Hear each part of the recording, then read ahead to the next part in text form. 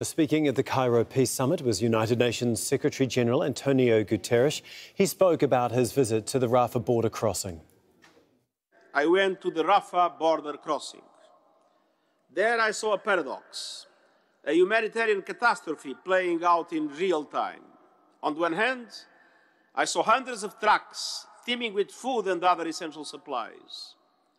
On the other hand, we know that just across the border there are 2 million people without water, food, fuel, electricity, and medicine.